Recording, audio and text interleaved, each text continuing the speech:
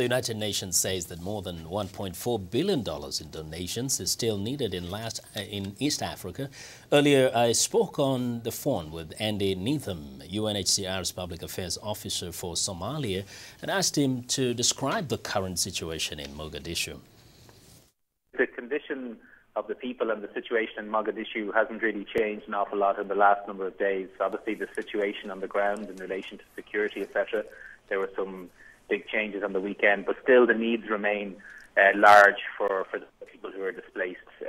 Already, we had almost 400,000 people displaced before the famine. Another 100,000 are estimated to have come in. So, for example, UNHCR, yesterday we visited a camp called Al Adalala, which is right beside the Mogadishu International Airport, and there are about 2,000 families there, about 12,000 people, and they're all in need of, very basic items to you and me, but are life-saving for them, such as, plastic sheeting for shelter, kitchen utensils, blankets and sleeping mats, etc. And they're also very much in need of water and food. Would you say that people are streaming into Mogadishu, or people are leaving the city of Mogadishu to look for assistance elsewhere? It's a bit of both. There are people who are displaced from one part of Mogadishu to another. There are also people who've been displaced into Mogadishu because of the drought and the famine. Although the latest data we see from some of our partners on the ground there, that the influx may be slowing a little. And that may be, we understand, because people are moving to other areas. They're making the even more arduous and even more dangerous journey further to the camps in Dolowado in Ethiopia or to Dadaab in Kenya. But there still are people coming into Mogadishu, but the figures seem to be dropping a little.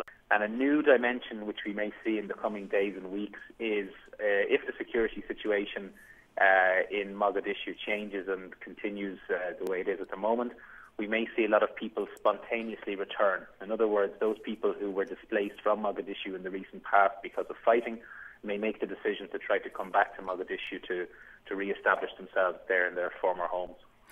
Up to this moment, to what extent has the inflow of aid improved? In terms of the aid, UNHCR, we're trying to get our aid in as fast as we can.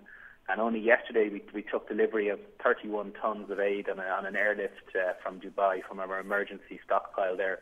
That's the first time in over 5 years UNHCR has brought an airlift into Somalia. And the reason we took this unprecedented step was because we're rapidly depleting our stocks in the capital as we distribute among the many settlements in Mogadishu itself and also across southern Somalia.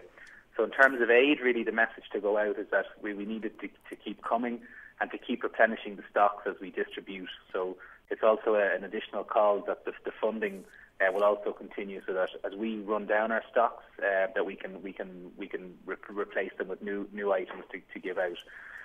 It is commonly said that it's easier for a refugee who crosses the border and goes to a neighboring country and becomes an international refugee than for a person who is internally displaced. Is that true in this particular case?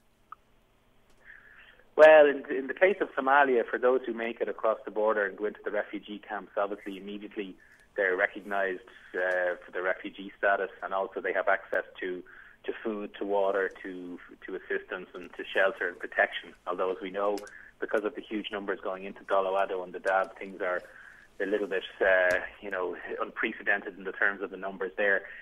But from that point of view, as you say, it probably is true in a sense, because the aid can be then given to that person. Once that person reaches the refugee camp, they can be assisted. Whereas if we have people, and there are 1.5 million people internally displaced in Somalia, and some of those people are in places where they're hard to access, or indeed at the moment a little bit almost impossible to get to. So, but the thing is, from the point of view of UNHCR and the other agencies, the solution to this really is to try to deliver as much assistance as quickly as possible to people where they are right now. That was Andy Neetham, UNHCR Somalia Public Affairs Officer.